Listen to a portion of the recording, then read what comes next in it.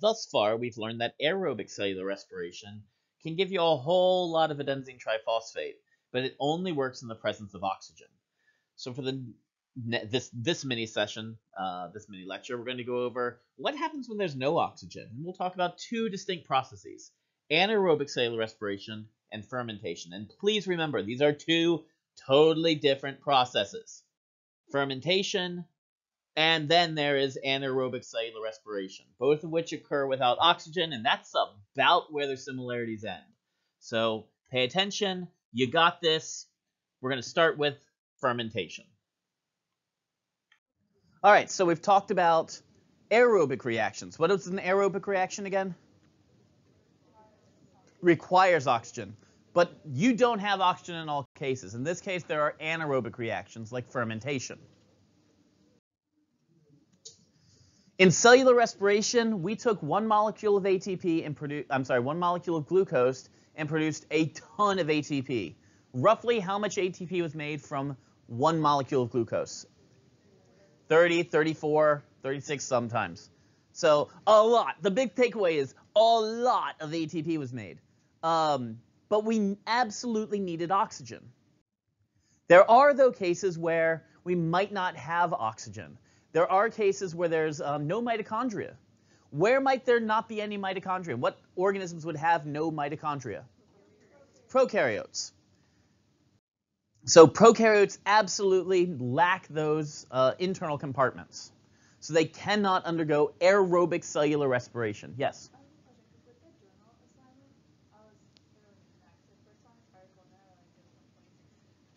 It's okay. There was a eukaryote found without mitochondria, and I guess now there's a lot of eukaryotes without. Turns out there are going to be some eukaryotes that lack mitochondria, just because. What kind? So humans have? Well, no. Humans have mitochondria. We absolutely do. But you remember endosymbiosis theory? Yeah. So with endosymbiosis theory, there were cells that had a nucleus. Some of those cells were able to take in a brown algae that became the mitochondrion. Does that make sense? That means that there's still other ones that had a nucleus, but no mitochondria.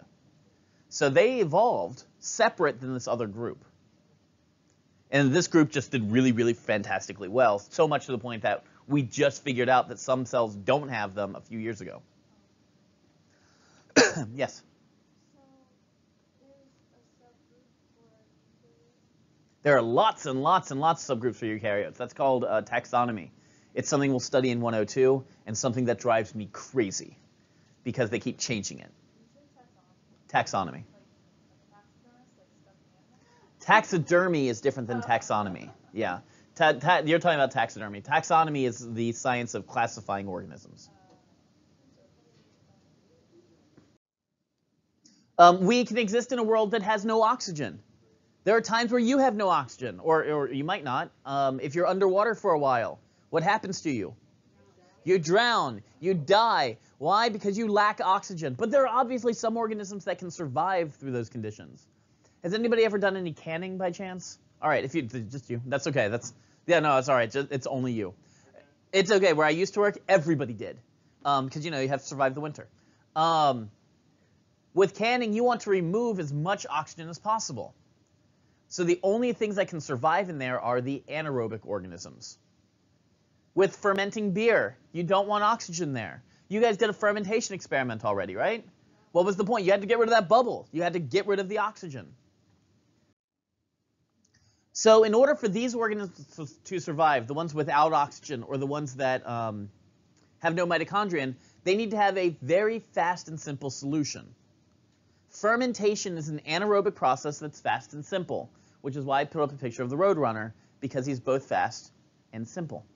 And I know it's weird, because I put this up and most people are like, I have no idea what that is. And then I feel, I know! And then I feel super old, and it sucks. Right.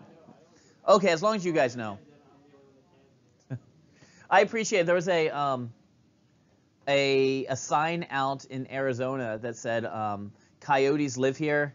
You don't have to. It was the police. They put out a sign that says coyotes live here. You don't have to put out a sign. You don't have to call us to tell us a coyote is present. Here are the steps you take to avoid coyotes. And it said, however, if the coyote is carrying a rocket or on skates or is dropping an anvil, then you should call us. No. And I appreciate that. What you do is you do nothing. Eventually it will hit something and it'll bounce right back in it. You stand out of the way. So fermentation converts glucose to energy without the need for other organelles. It's very, very simple and efficient. It is a two-step process. And the wonderful part for you guys is you already know half of it. You literally know the entire first step. It's just glycolysis again. The second step is a little bit more involved, but it's only one step. It's waste product formation. So step 1, glycolysis. I'm just going to draw it back up on the board. We take what molecule? Not trying to trick you. Glucose. We take glucose. And you break it in half to produce what? 2-pyruvate. I'll put a box around it. All right? What is that released? You've broken a bond, right? So a net total of 2 ADP go in and 2 ATP come out. 2 NAD plus go in, and 2 NADH come out. Plus. All right, so that's glycolysis. Questions on that? Now, that pyruvate for the next step can go on to become lots and lots and lots of different things. If it was exposed to a propionibacterium, you end up producing propionic acid and carbon dioxide. That's what gives Swiss cheese its bite. In case you didn't know, most of the cheeses and fermented things we have are made because of their interactions with microorganisms. Swiss cheese is well known because of what? The holes in it.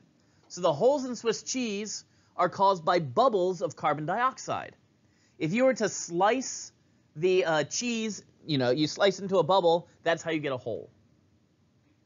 If it was exposed to lactobacillus, we looked at lactobacillus in class. We took yogurt cultures and looked at those bacteria. If it's exposed to lactobacillus, it gives you the bite of lactic acid. Lactic acid is also what makes sour gummy worms sour. Lactic acid. That doesn't sound healthy. Well, most things that you eat, if you read the chemical formula or the chemical names of it, don't sound healthy. Dihydrogen monoxide. I mean, it sounds terrifying, but it's water. So it's like Saccharomyces. Saccharomyces are yeast. We use yeast for producing ethanol and bread. Thanks. You're the good one. Clostridium. Clostridium, if you're exposed to Clostridium, instead of making ethanol, you might accidentally make nail polish. Nail polish remover, rubbing alcohol. Or an Actobacter, or like E. coli, they go on to produce acetic acid, which we have in vinegar. So are these the waste? This is the waste product. Oh, okay, so they're doing this to make energy from them, then they expel this, and then we... That's precisely what happens, and then we eat their waste products. That's exactly it. Do you guys know anybody that's ever tried to brew beer or something like that? All right, so this gets fun. They were so proud of themselves too when they first decanted it, weren't they? They're like, "You've got to try this," and they handed it to you, and you thought about it, and you're thinking, maybe I shouldn't. Few things happen to people who brew beer. One, if somebody hands you a beer that they've brewed, you need to trust that they did this with a very clean technique. That is, they were worried about the microbiology involved. A lot of times they aren't, but if they didn't wash their hands often enough, instead of yeast being used, it may be that they got an E. coli in there that turned all of their sugar in the beer into vinegar. It happens. If they did it wrong, you may end up with nail polish remover instead of alcohol. This is what happened to a lot of the moonshiners. That's why you have to dispose of the first part. Right. Because it's like an ethanol or Exactly. So you know a lot about this.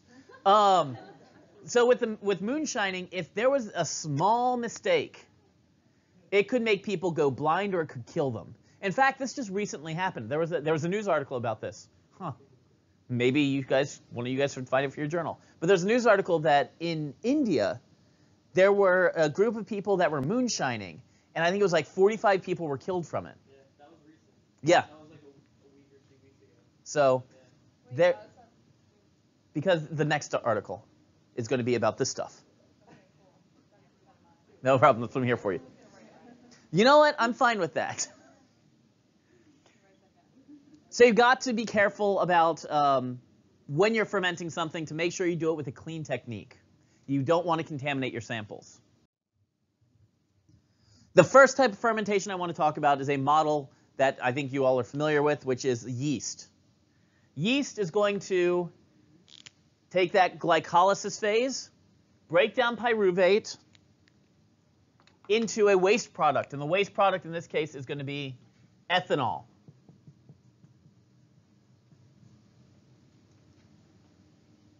So you're going to take pyruvate, you're going to cut off 2 carbon dioxides, and that makes ethanol. In the process, and this is the whole point of fermentation, you're going to convert NADH back to NAD+. Because that NAD+ is a rate-limiting step. It's a rate-limiting reactant. Does it go under entropy? It's not because of entropy. You're effectively creating a cycle here.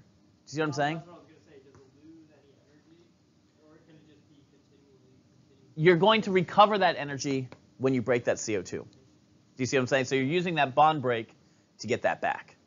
When you know that C6H12O6 is glucose. do you know that from Not really, no. Yes? that's what yeast does? This is what yeast does. Takes the pyruvate, cuts off carbon dioxide, and produces ethanol.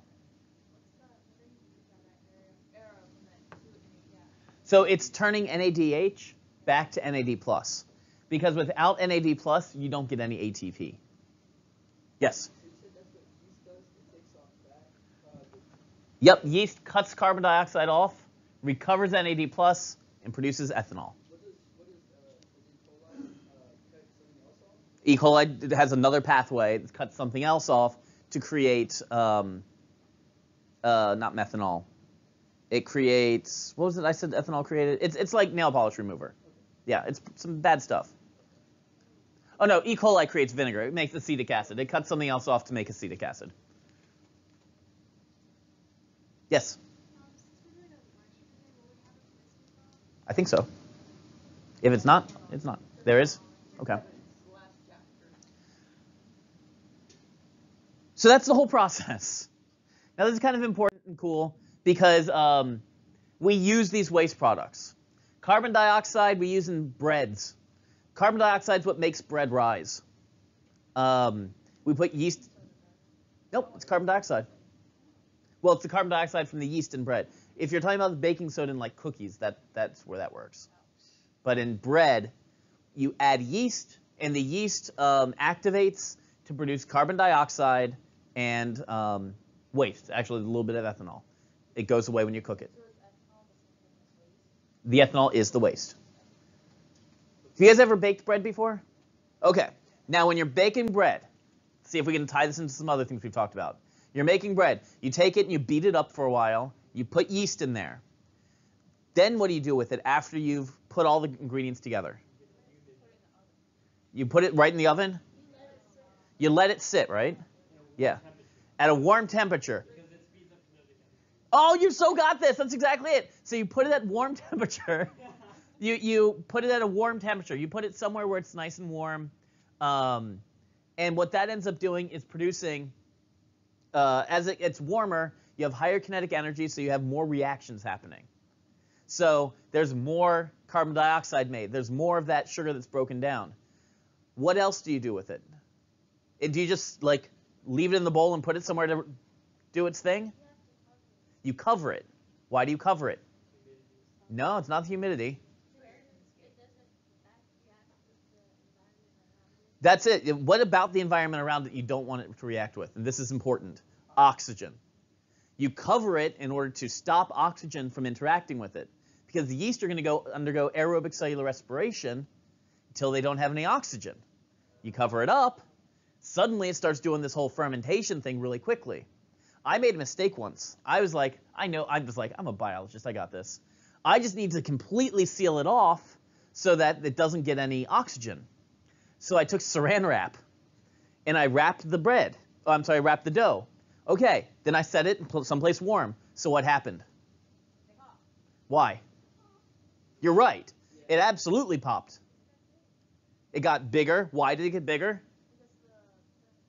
The fermentation produced what?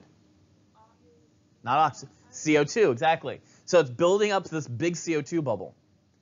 No, it just popped. But I do have some fun explosion stories. As far as CO2 buildup goes, you guys know some people who've tried to brew stuff, right? As they're brewing, the first mistake most people make is they don't have a release valve. That is something to release the carbon dioxide. So they have this big steel drum or this big metal drum that they filled with sugar and yeast and water. And they're reacting and producing a lot of carbon dioxide. So what happens to the pressure in it? It expands and expands and expands until what happens? It explodes. So there we go. Another fun story. I had two students who, they told this story, so I thought it was very fun. You guys know what eggnog is, right? All right, so eggnog obviously has a bunch of sugar in it. Yeah? So they had this eggnog, and it was sitting for a while. And you guys have probably done this too. You've had bad milk, and you've found bad milk, right? That's the worst, isn't it? Because you always find bad milk when you're eating cereal. It's you go to the refrigerator, you pull out the milk, you pour it into the cereal. It doesn't clump, because if it clumped, you wouldn't bite it. But it pours in, and you take a bite, and you're like, is it the cereal or is it me? And you have to think about it, and you're like, I'm going to take one more bite, because it might have been the cereal. And it's not, and you're like, great, now I'm eating spoiled milk. So you get rid of it all. What do you do with the milk? Right, that's what you should do. That is actually what you should do, but that's apparently not what I do. No, I don't want to deal with that right then. So what I do is I put it back in the refrigerator. No, I do that. And I know not to drink it. I put it in the back of the fridge. But you forget it where it is. That's what happens, right? So has anybody ever forgotten an old milk in the fridge? Yeah? Okay, thanks. All right. For those of you who have, what happens to the container?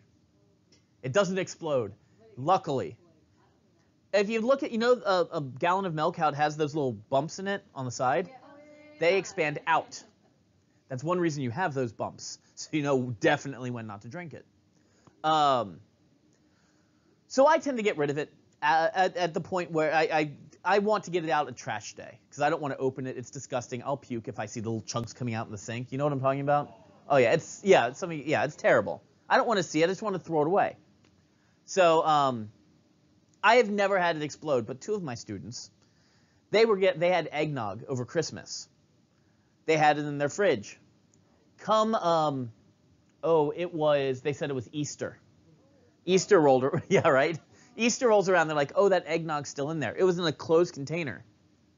So they took it out of the fridge, and they're like, we have to take this to the dump. They didn't live somewhere they could just throw their trash on the curb and somebody takes it away. So they put it in their car with all the rest of their trash. Their nice, warm car. So what's happening inside that container? Fermentation, heat, kinetic energy. It's moving faster. So they're driving along the highway, not the highway, they're driving the back roads because they're going to the dump, and they hit a pothole. And that pothole was just enough extra energy to snap the already strained bonds of the container. And they had a geyser of spoiled eggnog. Oh, yeah. At that point, there was no point trying to recover the car. It will smell like spoiled eggnog forever. Yeah. All because of CO2 buildup from ethanol.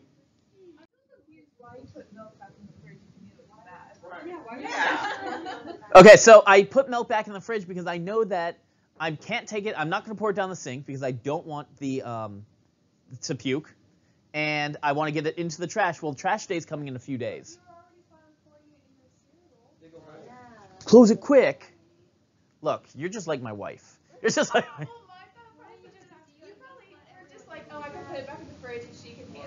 That also could be a good idea. That never happens. Sidebar, do you guys do the whole, I think this tastes bad. You should try it. Yeah, that's a horrible thing to do to people. All right, yes. No, it was in a plastic container.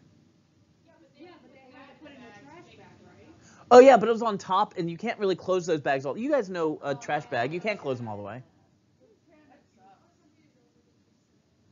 Yeah. So we produced ethanol. We got there through breaking down glucose to pyruvate. That pyruvate then breaks down into the waste product of ethanol. Questions? Seems a lot easier than that aerobic cellular respiration, right? Yes. Same thing I've been going over. Yeah, I've been saying the same thing like for the past 15 minutes. Please. The energy from breaking the CO2 makes the NADH go back into NAD+. Yeah, so the big thing is we have to recover this NAD+. So we're using that CO2, that NADH has a highly energetic electron, right? So between the product of the pyruvate and the energy from the NADH, you're able to produce the ethanol, which has a lot of energy in it. And that gives us that NAD+. We have to have NAD+ to power, and it's not even powering, in order for this reaction to happen. NAD+ has less energy than NAD. Correct. How did it go less? Because you're transferring that energy to that molecule. Oh, wait. Okay, so when you... Where does the energy from breaking the CO2 go? Oh, so that just means a lot of energy. That has a lot of energy. The energy from the NADH and that one? So think about ethanol, right? What have you heard as far as ethanol is used to do what? You don't know? Obviously, alcoholic beverages, but forget that. Have you heard of cars powered by ethanol? Oh, yeah. Yeah. That's where they get their power. Okay, so a lot of energy. Yeah. So fermentation produces 30 to 34 ATP. And actually, this is usually I put this on the exam. Fermentation produces 30 to 34 ATP. Cellular respiration produces 30 to 34 ATP. Fermentation produces 2. So where's the rest of the energy? It's in the process, but where is it here? That's exactly right. You store the energy in the bonds of the waste product.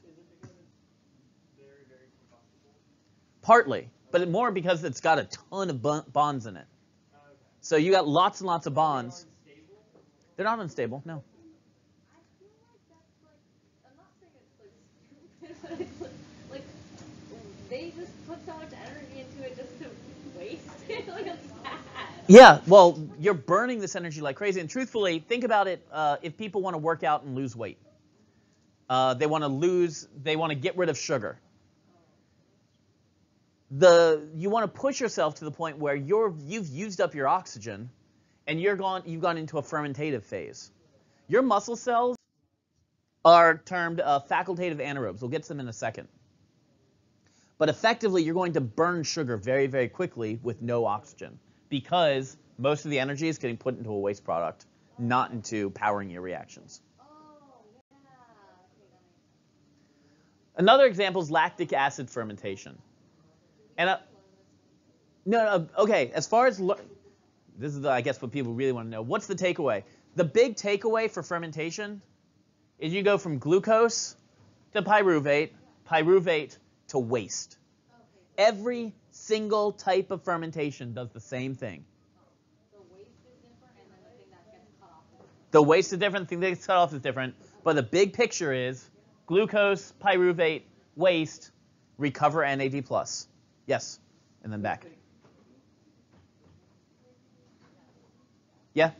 So would you say the reason why, only makes 2 ATP is the rest is you, how the other one comes to mind right now, where it makes 30 to 40? I'm sorry, could you repeat that? So would you say the reason why when fermentation only 2 is because the other one's just like glycolysis. Because all of the rest of that energy gets put into that waste product. Yeah, because Yes. the other one has oxygen to hold them together, kind of like a little bump. Right. More energy. Yeah, that works.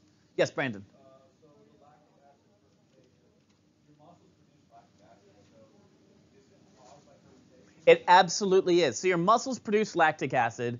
That is caused by fermentation. The point of any type of fermentation is break down glucose quick, recover energy. The point of any fermentation is break down glucose quickly and put that energy into the waste product. And fermentation is the quickest way. The fermentation is the quickest, simplest way.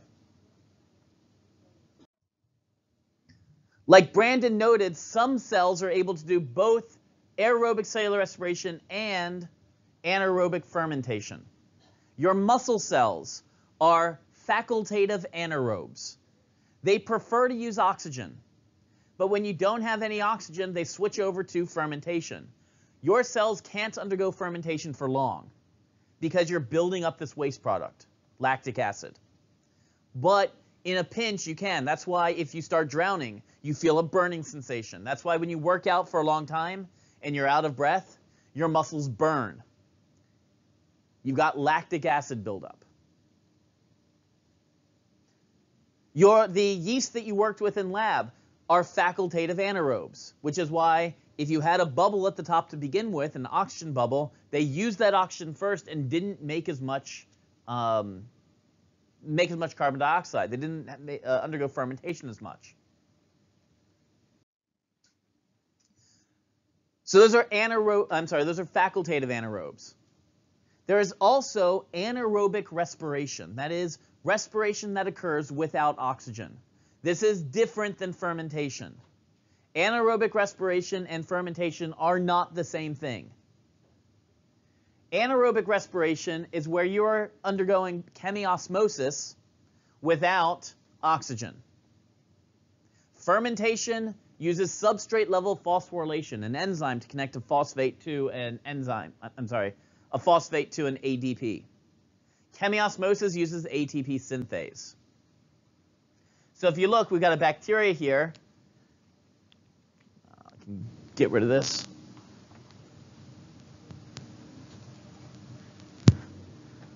We've got a bacteria here that's got invaginations. Like that. Sort of the membrane is folded inward. This is able to then create a hydrogen gradient in these little invaginations. So what happens is you have a pump that pushes hydrogen out of the cell. That pump is powered by an electron transport chain, just like with aerobic cellular respiration. So you're going to have NADH drop off an electron. That electron jumps and jumps. The difference is, instead of oxygen being the final electron acceptor, nitrate is the final electron acceptor, and it gets converted to nitrite. Wait, so hydrogen's pushed out, then nitrite comes in? Nitrate is present, just like oxygen is present. Nitrate accepts the electron at the end, just like oxygen would, but instead of being turned into water, it's turned into nitrate. The big thing to note now, though, is it's a different electron acceptor at the end, but we've produced what here? What's that called? Lots of hydrogen. It's an electrochemical gradient. What way can these get back inside? With ATP synthase. So they go through, and that converts ADP into ATP. Yes? So with the other cellular respiration, Right.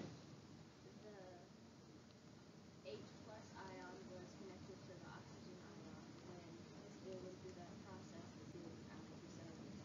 Right. But with this one, you're saying that instead of the H connecting to the nitrate, it is going back into The cell. ATP. Right. The other one, the hydrogen was still going through the ATP synthase. Yeah, So the leftovers from right, that wasn't going in correct. Does it have anything to do with pH? You could say that the pH is constantly changing out here. The cell is pushing hydrogen out, but as fast as it's pushing hydrogen out, that hydrogen is going back in. So the pH isn't changing much. But it's a good call to connect them. So, sorry, I know it sounds kind of weird. Please. This process is possible. Like, why? It seems like it's this. Maybe it probably yields a little bit, yes, less ATP. It does yield less ATP. Well, why is it that, like, how do I don't understand. How come most things just don't do this one then? If it doesn't need oxygen? Because it comes down to a relationship that happened a long, long time ago. So there was an organism a long time ago that could use, so it looks sort of like this, right? And it's pushing hydrogen across and pulling it back in. Except it was using oxygen a long time ago. What is nitrate? Like, is it Nitrate's just, it's a chemical that is able to donate electrons. so probably the reason why the oxygen ones survive more is because there's just more oxygen? At the time, yeah. Okay. So, but bear in mind, so you've got a lot of hydrogen being pushed out here. This is an organism from a long, long time ago. If this organism that was using oxygen as its final electron acceptor got eaten by a bigger organism, sort of like that, what have we formed if it wasn't digested? It's a double membrane bound organelle, specifically the mitochondrion. Wait, so there are some mitochondria that don't use oxygen. They're not mitochondria at that point. They're a different type of cell, a different type of prokaryote altogether. But if that cell would have been taken in by another cell, These things don't exist anymore? Or these things exist like, this is the oxygen one. This is the mitochondria. oh, no, I'm saying the one that uses the nitrate. That's what I'm Those exist, but they're free living. They don't exist inside another cell that we know of. Okay, sorry. It's okay. Curious about it. So this process happens in organisms with no organelle. We're still moving hydrogen across a gradient. This is respiration. It's just respiration that happens without oxygen. You're using nitrite as that final electron acceptor. You're still pushing all of the hydrogen across the gradient. You're still accepting it through ATP synthase. You're still making a lot of ATP. It's just a different method. No oxygen's involved, so it is an anaerobic process. Remember, anaerobic respiration is very different than fermentation. Both lack oxygen, but that's where their similarities end. Any thoughts? Any concerns? All right, so the big takeaway. Today, we've taken a molecule, glucose, our model molecule, and we've broken it down. We've broken it down several different ways and several different times. We've taken this one molecule and we've cut it, and every time we cut it, we release energy. Remember, ultimately, this is all about oxidizing substrates, stealing electrons. We take the electron and we make it do some work. The work may be build ATP. The work may be recover NAD+. The work may be build a hydrogen ion gradient. But we're taking an electron from some other molecule, we're oxidizing that molecule, reducing some other molecule, and making that molecule do work for us. That's what we're all about. We need to take molecules, break them down, steal their electrons, and make the electrons do work. Just to reiterate, anaerobic processes do not require oxygen. In fact, they shouldn't have oxygen present. Fermentation is one of two anaerobic processes we've talked about, and fermentation has two steps to it: glycolysis and waste product formation. The glycolysis section, just like in aerobic cellular respiration, produced 2 ATP and pyruvate, but it did also use up NAD+ to make NADH, so our limiting factor on that was the amount of NAD+ present. For fermentation, there's a whole extra step called waste product formation, whose job is to recover the NAD+. Yeah, you get a waste product, and there's some energy that's stuck in the waste product, but the big important thing is you get NAD+. So this means that the results of fermentation are the production of 2 ATP from the same material that aerobic cellular respiration could have gotten like 30 to 34 ATP from. So it's a lot faster, It's a lot simpler, but it's a bit more wasteful. Now, there's some organisms out there, like facultative anaerobes, that can use oxygen for respiration, but then when there's no oxygen around, it switches to fermentation. It's like sort of an emergency backup mode. A completely separate and different process, and I cannot emphasize that enough, completely separate and different, is anaerobic respiration, and this will occur in some prokaryotes. What these prokaryotes do is they form a pocket. They invaginate their cell membrane, and into that pocket they pump hydrogen ions. But they don't pump it out. They use the electron transport chain, but their final electron, the final acceptor of the electron transport chain is not oxygen. Instead, it's nitrite, and then that nitrite becomes nitrate. So you don't need oxygen. You're still pumping hydrogen, in this case, out of the cell because there's no mitochondria to pump it around in. So you're pumping it right out of the cell. You've created a high level of hydrogen ions or protons right outside the cell. They want to get back into the cell where there's a low level, and the only way back through is through ATP synthase. So they go through ATP synthase, it spins around, and it creates a lot of adenosine triphosphate from adenosine diphosphate. So two processes, fermentation, and then totally separate process, anaerobic respiration. These content review questions should help focus your studies. In the next mini lecture, we're going to look at a different different metabolic pathway that's fairly complex called photosynthesis. So with aerobic cellular respiration, we broke down sugar to recover energy in the form of ATP. In the next set of mini lectures, we're going to discuss how plants use the sun's light to build bonds and create sugar. So two complex biological processes, both of which are attached to each other. You could see how you build sugar and then you break sugar down to get energy, and this process goes on. And without these two processes being interlinked, we really wouldn't have the world as we know it today. So stay tuned. It'll be awesome.